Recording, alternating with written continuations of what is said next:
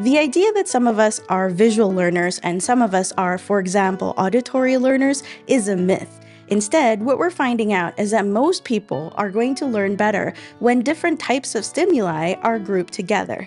So presenting text with images and even sound is going to make that even more meaningful for us and easier to remember and retain. That's why we're here on YouTube, right? So how can we apply this to our notes? Hi, I'm Nicole van der Hoeven, and on this channel I like to talk about different ways to min-max my life, including using digital tools like Obsidian. And in this video, I'm going to talk about how you can use visual elements to spice up your notes and the different plugins you can use to do so. The way I see it, there are 5 ways that you can use visuals in your notes. You can use them to capture, explain, track, aggregate, or contextualize. When you capture something, usually if you're like me, you capture that in text or maybe sometimes in video or sound. But sometimes it's enough to just embed an image from the web so we don't even have to create them ourselves. Just dragging and dropping them into Obsidian is going to spice up our notes a little bit more. If you're already using an app like Notability for your tablet that captures your handwriting as notes and brings it in as either PDFs or images, then you can put those right into your Obsidian notes as well.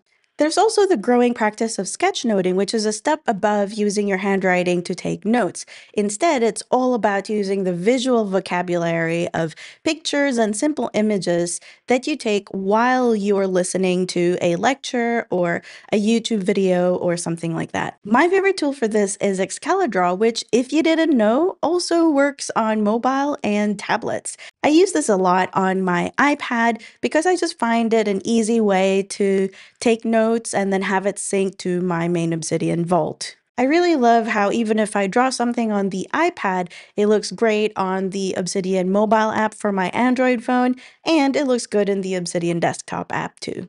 We can also use visual elements to explain a topic in more detail, but that doesn't necessarily mean that you have to jump to pictures right away. I think that all digital writing should be skimmable, and that counts for everything that's online, but it also, I think, should count for your notes, because it is still digital writing and you are still writing for an audience. At least yourself. Obsidian notes are stored in Markdown format, and that means that you can take advantage of the headings that Markdown comes with. For example, typing a hash like this is going to make the biggest heading, and then you can do different headings at different levels by adding another hash to it. So this would be second and this would be the third. I think you can go all the way up to 6. This is going to be very theme dependent, but in general, most themes are going to differentiate between these headings.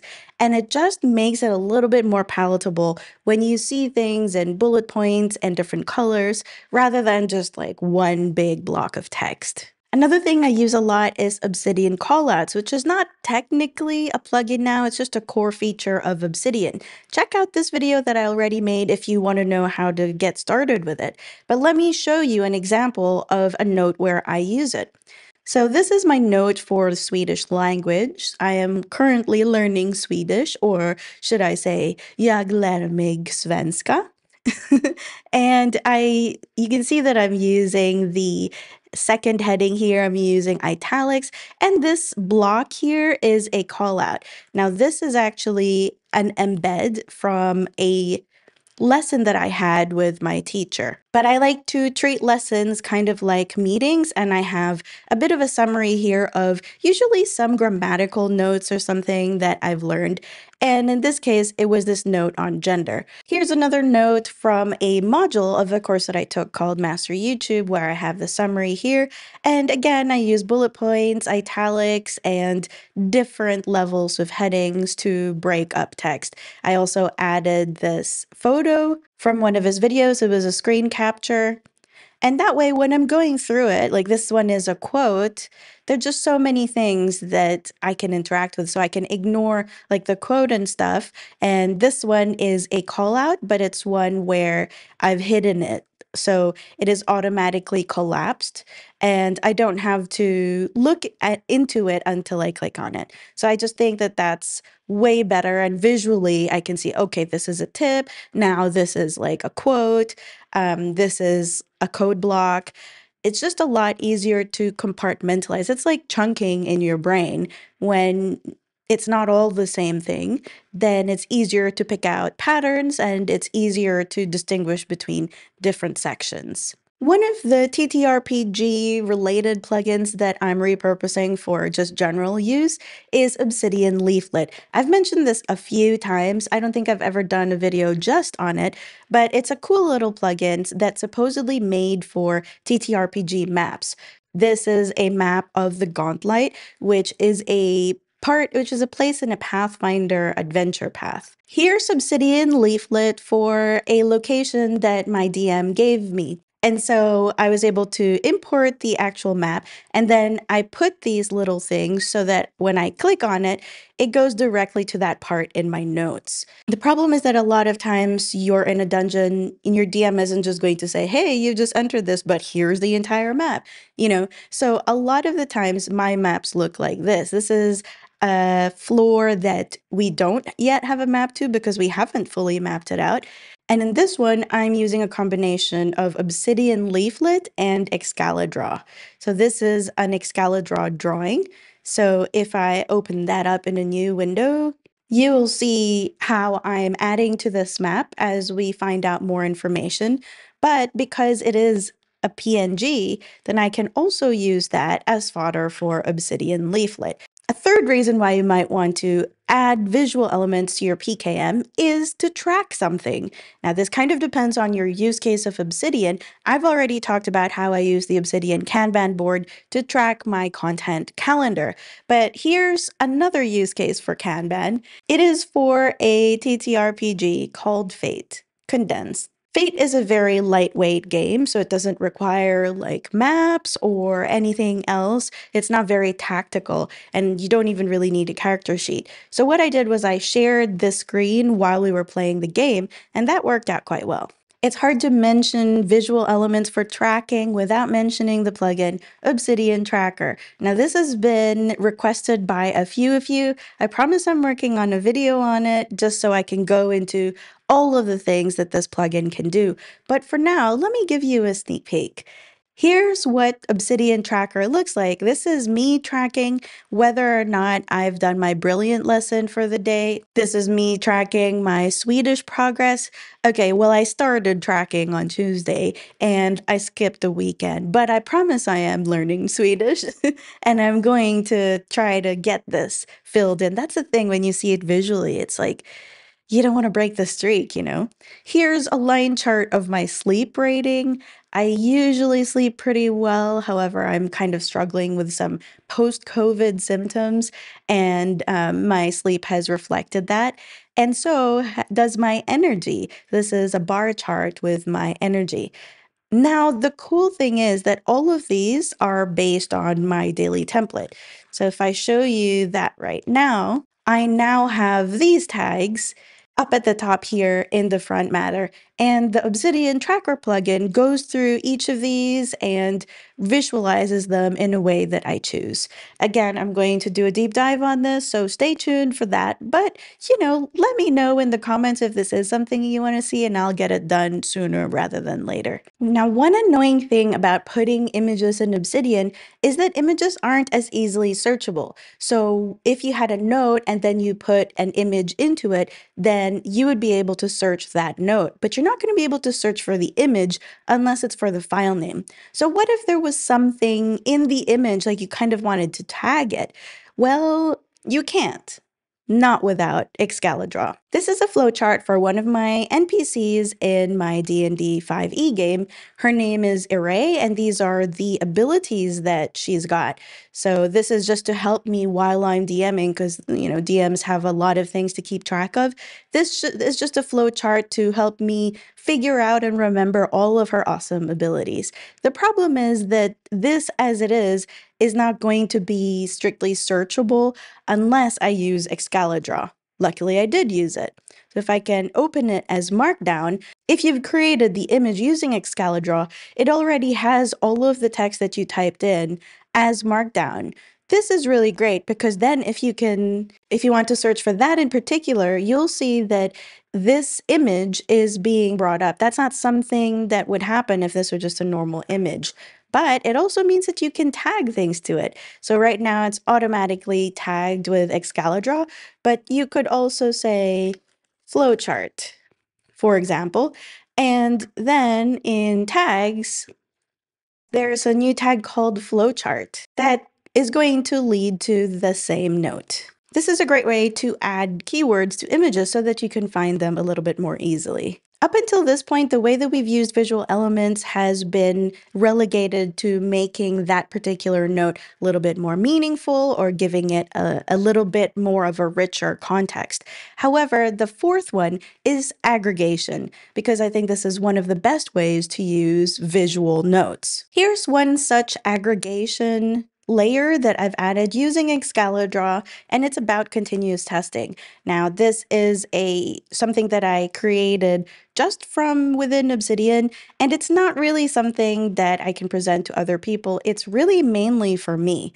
So I just like this as a distillation of a lot of different concepts. Here's another one that's actually still in progress. Now, this isn't correct yet. This is just a rough idea in my head. I'm comparing two different tools, K6 and JMeter, and I'm trying to compare them based on these different objects. So they have different vocabulary between them. So, a test plan in JMeter is just the script, the JavaScript file in K6, for example. And the thread group is maybe a scenario. And I'm trying to draw comparisons there. So even if this isn't done yet, this helps me put into a single picture what I'm thinking is the differences between the structures of the two. The developer of the Excalidraw plugin, Zold Viscain, is also doing these awesome book reviews or book summaries, but they're entirely visual. Check out this video clip of his summary of the excellent book, How to Take Smart Notes by Sonke Ahrens.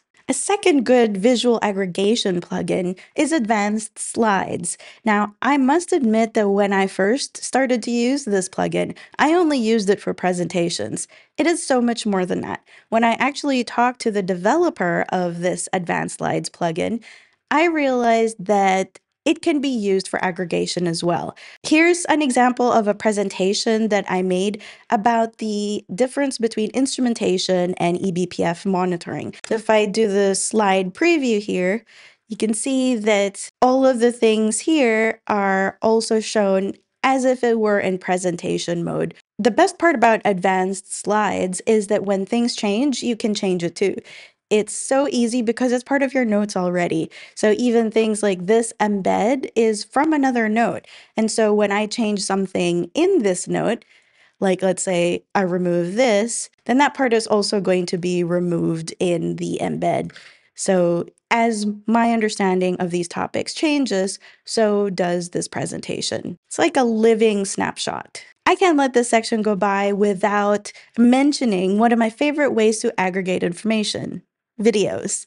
These videos, you probably don't know this, are the ways that sometimes I consolidate information in my head, because I feel like until I explain it to somebody, I can't really say that I know a topic. And so here's an example of some videos that I've made on the topic of browser-based testing versus protocol-based testing. This was a presentation that I did in 2020. This is another one in 2022. Now, I like to embed these. It seems a little narcissistic to put it there yourself, but there's also a lot of memory that has gone into this, because I remember shooting this and I remember those graphics. I remember editing this. I remember researching it. And so having these videos is a great way to just remind me of something that, I might have forgotten. Maybe like when I created this video, I'd definitely forgotten what I said in this 2020 video. And the last reason to use visual elements in your note-taking is for contextualization. I think context is one of the things that separates traditional note-taking from more modern, I say modern, although Lumen was not exactly modern, but methods like the second brain or Zettelkasten. I think that being able to visualize the linkages between notes and seeing them in context too is a step beyond traditional note taking. Here is my current graph view. The problem is, as you can see, with the amount of notes that I've got, I think I'm up to 6,000 plus now.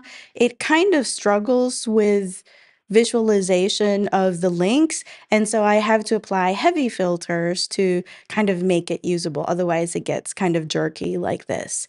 But if you have fewer notes, then this should work really well. Another plugin that I haven't talked about yet is the mind map plugin. So this is an example of a map of software testing. I wanted to talk about the different software testing types. And you can see the outline here, but I kind of wanted to visualize this outline. Now, the thing is that each of these is just a link to another page, right? So I didn't add the contents in here. I just wanted an outline of the structure. Well, with the mind map plugin, I can just click on this from the command plane, preview the current node as a mind map, and it automatically creates that mind map for me based on these headings. Remember, we were talking about the difference between H2, H1, and trying to use those to make your notes more accessible. Well, they come in handy here as well. So as you can see, the first one, software testing, is denoted by the single hashtag. And then functional and operational testing have the two hashes. And as long as you're doing this, and it's pretty natural to do it as well, this is what I would do normally, but this mind map plugin works really well. And it's even good for presentations. I've done this as well, where if you don't want everything to be revealed, you can just start with software testing, share this screen, you can pop out this window now as well, and then you can reveal things as you talk about them. Talking about visual contextualization would not be complete without the newest plugin on the block, at least for this lot, and that's Excalibrain. This is my observability note.